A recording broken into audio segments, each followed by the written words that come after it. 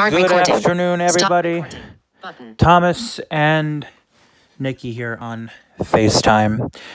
And, well, in this video, we're going to talk about communication. And not communication when it comes to relationships, but just communication in general. So would you like to vent your frustrations and tell everybody what's going on? Pause. Play. Heading. Collapse video. Button. Sure. Okay.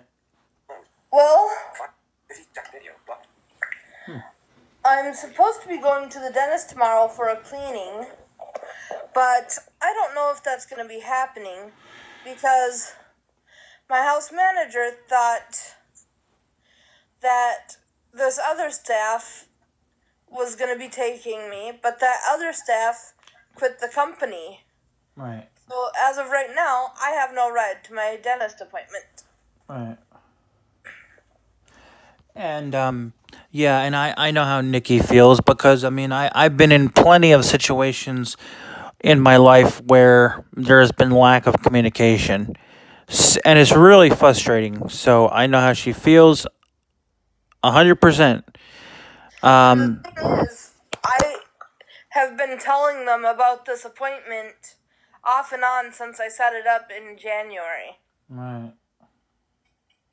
Yep. Huh. Yeah. So, like I said, though, I've been in plenty of situations like this. And, guys, communication is important, whether you're working or, working with someone, or if you're going to a friend's house. That's important. You got to know if you're going to your friend's house or not, right? So that falls into the communication category, right? Yep. What if you're supposed to, and when I say you, I don't mean I mean anyone. What if, let's just give an example.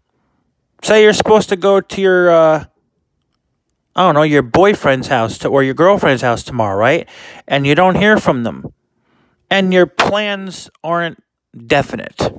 So tomorrow comes and you don't go because you didn't hear from them. And then they call you, maybe mad, maybe not mad, saying, "Why aren't you here?" Well, you never called me and said that the plans were definite or not. Right? So that's one form of lack of communication. Your significant other did not communicate with you. He or she did not tell you definitely if you guys are hanging out or whatever. Right? So, yeah. I know it's a different situation, but it's kind of, it falls into the communication part. Communication is very important. So, yeah. Now, let me ask you this. If there is someone right now maybe in going through the same thing as you, not necessarily getting their teeth cleaned, but the communication thing, right? What suggestions or what would you suggest or what would you say to them if there's someone watching or listening right now, kind of in your situation or whatever?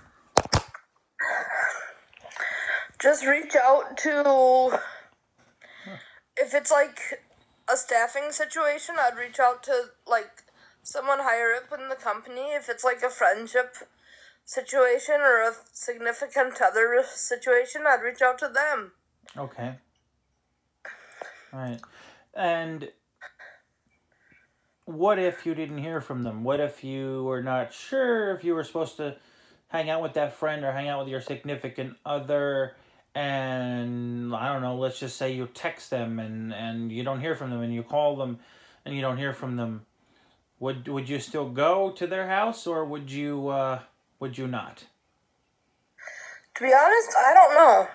I wouldn't personally. Probably not. Yeah. So guys, communication in life, no matter what instance it is very important. That's what I'm going to title this video. Yes, it is. That's what I'm going to title this video, you guys. Communication is very important.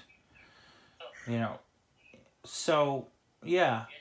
I definitely understand how you feel. I do. Because I've been in these kind of situations, so yeah. Yep. So guys, just keep in mind that, you know, we're all adults here. You know, let's... I mean, I understand staff quit, but it's like, then find someone else to take me to my appointment. Don't just leave me hanging. Right. Exactly. Yeah, you never want to, you guys, you never want to, no matter what the situation is, especially if it's a friend or a significant other or an employee or whatever, you never want to leave, no matter who it is, as long as the person's a good person. You never want to leave someone hanging. It doesn't make the person feel good. No, it doesn't. You know, you know, I've been through that, you know, and it doesn't feel good. You know, it doesn't. No, it doesn't. So, you know, we're not here to preach or tell you what to do or whatever, but we're just saying that, you know, communication, not only in relationships, but in your everyday life is important. Yes, it is. Because if you don't communicate with someone, you can get them pretty mad. And it could even ruin a relationship or friendships. You know, it's pretty serious. It's just, you know, communication's important. Very important. Yeah. And nobody deserves to feel like they're hanging. Or, yeah, nobody deserves to feel, yeah, like they, you know, like they're, you know, like they're hanging. Nobody deserves that. Right. It's not a good feeling. No. So just keep that in mind, folks. Keep that in mind. It's very important. Yes. Just think of it this way. How would it make you feel if someone did it to you? exactly? You know, unfortunately, there are some people in the world who are self-centered and don't think like that. You know, they only think about themselves. They don't think about the other person. You know, and that's sad, but that's the way the world works, unfortunately. Right. But sometimes people have to think outside the box, and I don't know if that's the right way to say it, but like some people have to not be so into themselves and, you know, think about other people. Right. And you know, that was one of my problems with, as you know, that was one of my problems when I was with Megan. As you know, she wasn't a good communicator, and that was a problem for me. Right. You know, so, you know, I've talked about communication in relationships plenty of times in plenty of videos, but this is a little bit different. You know, I mean, we're touching on relationships, but that's not the main focus of the video. What we're trying to say here really is communicate. Yes. And, you know, we as blind people, we have to make sure we have rides, you know. Yeah. You know, we you know, I'm not saying we were, you know, because a lot of blind people are independent, and, you know, a lot of blind people don't rely on anyone. But we as blind people, we have to get things set up in advance. We have to book rides in advance. You know, that's sometimes how we do it. You know, and when there's lack of communication, it can cause a lot of problems. Right. So the important thing here is just whatever it is you're doing in life, or whatever the situation may be, communicate. Yes. Communication is important. Communication is key. Yes, it is. So you're waiting to hear back from someone? Is that what you said? I was in the process of sending a text to find out what's going on when you called me. Ah. That's why I didn't answer the first time, because I was trying to send a text. Yeah, no worries. And I didn't get it sent because I didn't get the message finished. Gotcha. So as soon as we're done with these videos, I'm gonna get off the call and get that message sent. Right. Or if you want, after I stop this video, I could hang up with you and give you a minute and then call you back if you want to get the message sent out right away. It's up to you. Actually, that would be great. Okay. So is there anything else? Anything else? Nope. Okay. All right. So you guys, y'all have a good afternoon. I might make one more video. Maybe. My dad has to cut some twigs with the riding lawnmower, so I might make a video of that if he actually does it and if the battery's not dead. So stay tuned for that. Anyway, you want to do do you want to do some recommendations or? Yeah. Okay, go ahead. I'll recommend my channel, NIKKIWUNDERLICH. Please like and subscribe if you have not. Please like this video and subscribe to Thomas's channel if you have not. Please check out Molly Burke. She's a blind YouTuber. She's an inspirational speaker, or a motivational speaker, and she has a guide dog named Gallop. And please check out Joy Ross. She is also a blind YouTuber. She has a guide dog named Arabella, and she seems to find joy in everything she does. Okay. And I'll let you do the rest. Thank you. And she also had a beautiful guiding dog,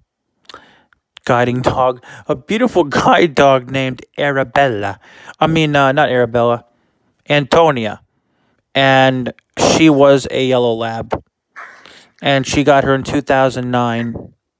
And she passed away, I think, last December. Yeah. So, yeah. But anyway, did you say, oh, yeah, you said Molly. All right. Okay. Also, check out Depression to Expression. That's Depression to Expression. That's a great YouTube channel for people who have, thank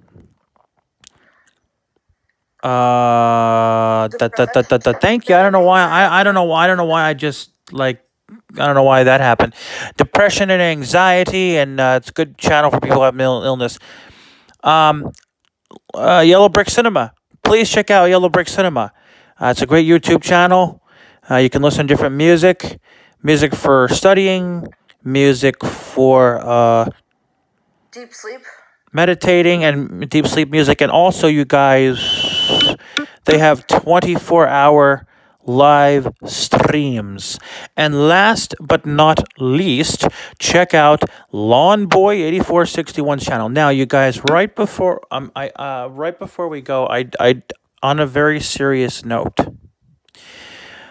could you guys please pray for my uncle Dick? He's having brain surgery tomorrow. So if you guys, he's having what they call a craniotomy.